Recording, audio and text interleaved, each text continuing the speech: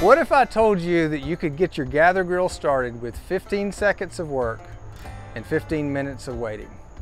Let's see if it works. Just to give a few props to people who make these type of things. I think they're awesome because I really love fire.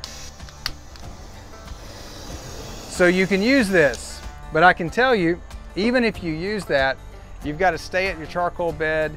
You have to keep it on there for 5 minutes, 7 minutes or so, and it's not the best process. So we're going to show you the best process. But before I do, I just want to let you know cooking with charcoal is I think it's a really fun process, but from a food quality standpoint, it just makes better food.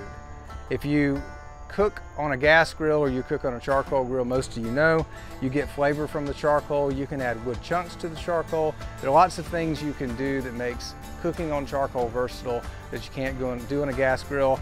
I'm not poo-pooing gas grills. You might want both, but you can't do on a gas grill what we're about to do on the Gather Grill.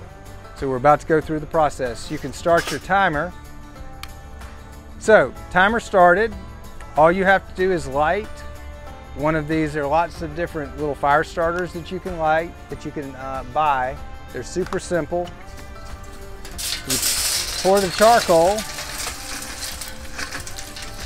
in one of these chimeneas.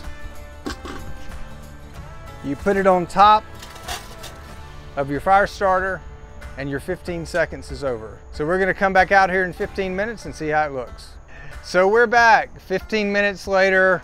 Less than a minute of work, 15 minutes of prepping our food or waiting. And by the way, I would definitely suggest using gloves because these do get hot.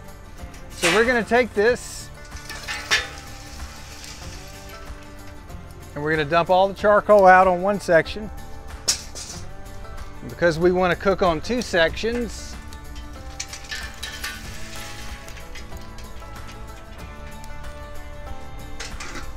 so we're ready to go. We've dumped our charcoal and now we're just gonna spread it out just a little bit to get it. You don't wanna spread it out too much. But now we've got two really hot sections. And I'll show you how we've got two really hot sections, but we also have a little room on the grill where there's some cooler sections, which is really nice when you're cooking because sometimes you need to move food around. We're also going to show you the Lazy Susan function as well. So we're here putting our subgrate back on the grill, and now we're grabbing our bar grate.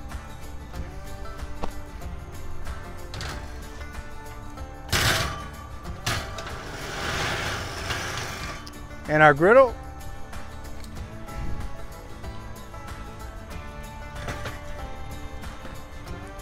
Now you're ready to go.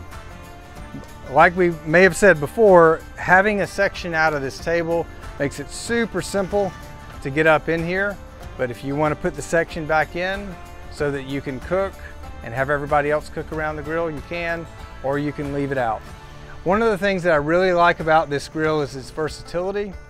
So we've got a really, really hot surface here. So this would be great for searing steaks, cooking any type of protein. Over here, the center of the griddle is going to get probably 350, 400 degrees. But over on the side, it won't be quite as hot because we have made our charcoal right in the center here.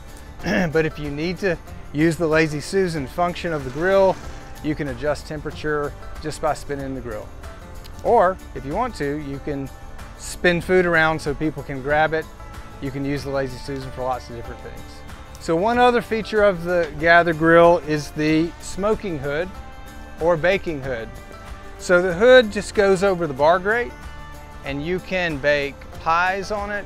You can cook biscuits or at 350, 400 degrees or so, or you can adjust the vent pipe down right up under the wing here, and that's what regulates the amount of air that comes up through the bowl.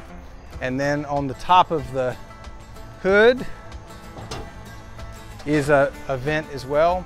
So if you were going to slow cook ribs or brisket or pork butts, you would adjust this down pretty tight where there's just a little airflow coming in from there, and you can regulate the temperature and keep it roughly at that 250 for an extended period of time. If you want to add more charcoal or add wood,